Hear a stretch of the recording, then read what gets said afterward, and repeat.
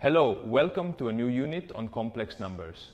In this unit, what we are going to see is the inverse of a complex number and the division of complex numbers. Well, the requirements you need are simply to know what a complex number is, to know how to multiply complex numbers, even though in this unit we will go over this multiplication, and to know how to solve simple linear systems. Well, let's start by quickly reviewing what a complex number is. A complex number in binomial form is of the form of a plus bi, where a and b are real numbers, and the imaginary number I is simply the root of -1. Note that this implies that I squared equals -1. We would also like to review the addition of complex numbers. The addition of complex numbers is calculated like this. If I have to add two complex numbers, we add the real parts on one side and the imaginary parts on the other side, and the solution is another complex number, as you see there on the transparency. The product of complex numbers will be a little bit more complicated. If you remember, it could be done applying this formula that you see on the screen, or by multiplying, as you already know, applying the distributive property of the product with respect to the sum, and then joining the imaginary part with imaginary part, the real part with the real part, and taking into account that it will appear an I squared which is equal to -1. I insist the two ways are equally valid.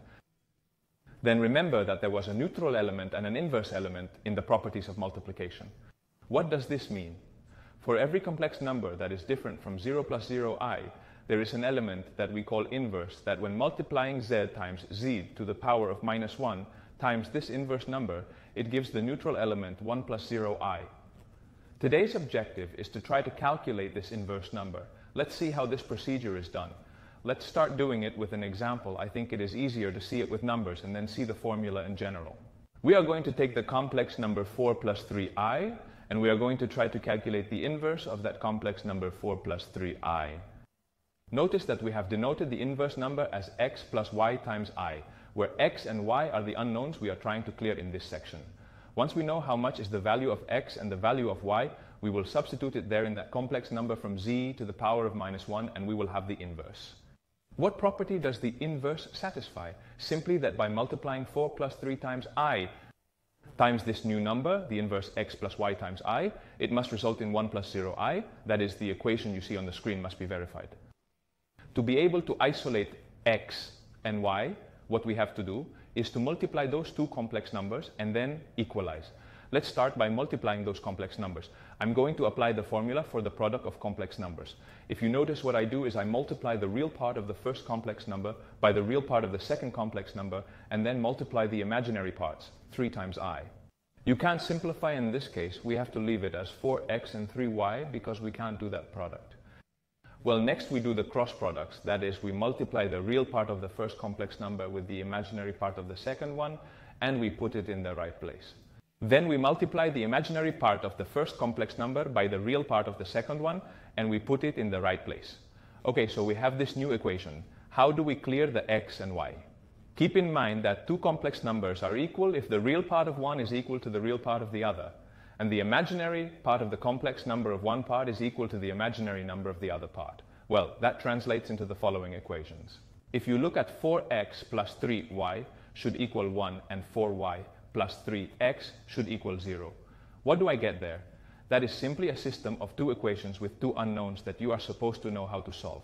So by applying any of the known techniques for solving that system of equations, either by substitution, equalization, reduction, Gauss, Kramer, we can arrive at the following solutions. X is going to be equal to 4 divided by 4 squared plus 3 squared, and y is going to be equal to -3 divided by 4 squared plus 3 squared. Why haven't I simplified the result?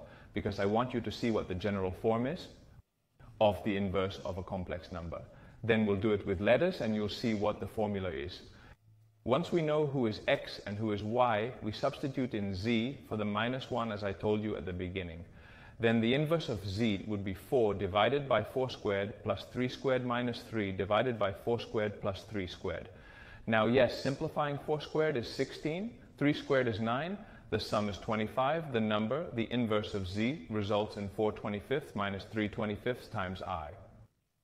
If we wanted to verify that this result is true and to practice a little bit the multiplication of complex numbers, what we would have to prove is that z times z to the power of -1, this new number that we just found, it results in 1 plus 0 times I.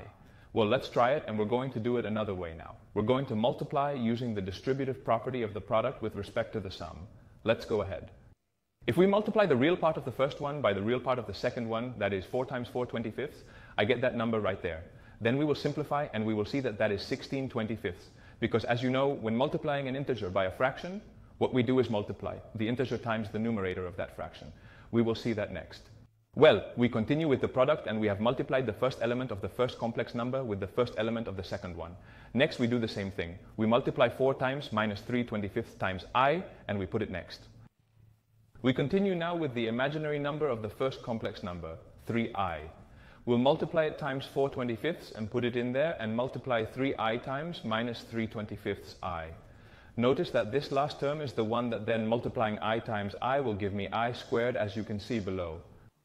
Well, notice now that I have simplified the fractions. As I said before, 4 25ths is 16 25ths, and I do the same with the rest of the fractions. And here you can see the I squared. Taking into account that I squared is minus 1, we would simply change the sign of the last fraction, as you can see. Next, what we do is to join the real parts with the real parts, the imaginary parts with the imaginary parts. And the only thing we have to realize is, notice that 16 25ths plus 9 25ths results in 25 25ths, which is 1, and minus 12 25ths times I plu is 12 25ths times I, is a complex number plus its opposite, so that gives 0i. Conclusion, the solution is 1 plus 0i. That is what we wanted to prove. Next, let's imagine that now we don't have an example, we don't have numbers, we simply have a complex number a plus b, I, and we want to calculate its inverse.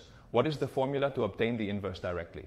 Well, observe that we would do the same procedure as before. We would look for a complex number x plus y times I, so that multiplying it by a plus b I would give me 1 plus 0i. We repeat the previous steps exactly. We do the multiplication, and we equal 1 plus 0i. Equalizing real parts and imaginary parts, we would arrive at this system of two equations with two unknowns, which as before could be solved without any problem. The solutions, if you notice, are quite similar to what we did before in the example, but now simply with letters a and b, and in the denominator a squared plus b squared. So the inverse of z would have the following formula: a divided by a squared plus b squared minus b divided by a squared plus b squared times I. Well, this gives us a quick way to get the inverse of another complex number. As a quick example, we can see if we were given the complex number 2 plus 3i, its inverse would be this. Just notice that what we do is to take the real part and put it in the first fraction, the imaginary part in the second fraction, and divide by the square of the real part plus the imaginary part. Well, the solution is very easy. In this case, it would be 2/13 minus 3/13. We already have the inverse. Another quick example, if we had, for example, now minus 2 minus 1i, we would use the formula again. We would take the real part, it would go to the first fraction, the imaginary part to the second fraction, and below the real part and the imaginary part squared. Notice always that between the two fractions there is a minus, in this case minus minus 1. As it says in the numerator, it would give us the positive fraction. It would be minus 2/5 plus 1/5 of I. Well, why do we want to define the inverse of a complex number? To be able to define division. Notice that we are going to define division as follows. z1 divided by z2 would be z1 times the inverse of z2. In other words, the process to divide complexes would be to calculate the inverse of the denominator and multiply it by the numerator. Well, let's see an example. Imagine that z1 is 3 plus 5i and that z2 is 4 plus 3i. To calculate the division of z1 and z2, what we need is to calculate the inverse of z2. I remind you that the formula was that, and simply taking z2 and substituting the value of a and b in their corresponding places, I get that the inverse of z2 is 4 25ths minus 3 25ths. Well, now what we will do is multiply z1 by the inverse of z2 as we have done before, and this product is supposed to be exactly the same as the ones we have done before, and therefore I leave it as an exercise. The result should give us 27 25ths plus 11 25ths times I. Well, what have we seen in this unit? We've seen the inverse of complex numbers, how to calculate them, and how to divide them. Remember that to divide complex numbers, what we do is multiply the numerator by the inverse of the denominator. That concludes today's lesson. Thank you.